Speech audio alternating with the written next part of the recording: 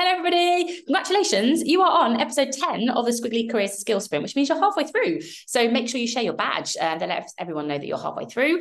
Today, though, we're talking about resilience. That was the topic of the episode. And so what we would love for you to let us know is, what is your moment for me? In the episode, we talk about the importance of having sort of a thing that is just for you.